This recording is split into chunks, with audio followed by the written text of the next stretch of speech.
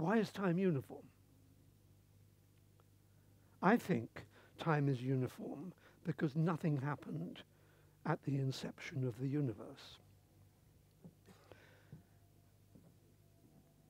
There's my picture again. Total uniformity of absolutely nothing. Absolutely nothing rolls over into being something, and in my view, inherits the uniformity from which it stems. Now, I'm not saying that there's not something like a Big Bang and so on. I am saying that when absolutely nothing rolls over into being something, or apparently something, then the uniformity of the parent is inherited by the child. So, since absolutely nothing is uniform, I think that at the inception of space and time, and in particular of time, time becomes uniform. And so you have the conservation of energy. So if you don't do anything at the inception of the universe, this is where indolence comes into it, you automatically have a law which says that energy is conserved. I suppose one of the questions that might come to your mind is, how much energy is there in the universe? Do we draw that uniform line there, or there, or there, or somewhere else? How can we measure the energy of the universe?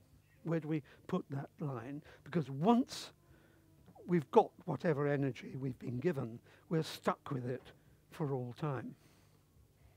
Well, you can measure the energy of the universe.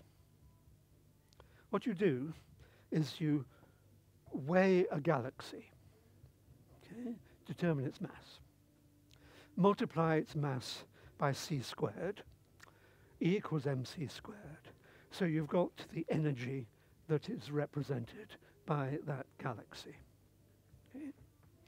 And then you look at the universe and say, well, there's lots of galaxies, aren't there? So we do it for that one, and we get a certain energy. We measure, say, the mass of that galaxy, add it to the first, get more. Do it for this one, get more. Do it for that one, get more. And you can see that if we do it for every galaxy in the universe, we get a colossal energy. Okay. Where did it all come from? Well, scientists are circumspect folk, or should be. And they say, well, have I really considered all the energy in the universe? And the answer is that at this stage, they haven't. Because when you have a gravitational attraction between two entities, in this case, two galaxies, because it's an attraction, it lowers the energy. So, whoops, I went so far. So it lowers the energy. And so what we've got to do is to go back to our original E and say, well, that galaxy attracts that galaxy. So this is reduced a bit. This galaxy attracts that galaxy.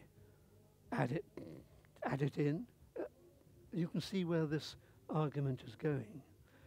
Currently, and this is speculation, I do not conceal this is speculation, it looks as though if you do this for the interaction of every galaxy in the universe with every other galaxy, and you include dark matter, and you include dark energy, it looks as though that the total energy goes down and down to zero.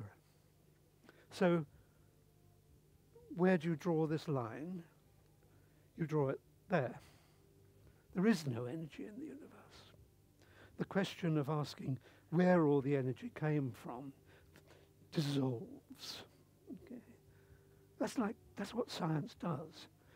It looks around and says, okay, you're puzzled by big questions. Let's really look at the core of this question to see whether it really exists.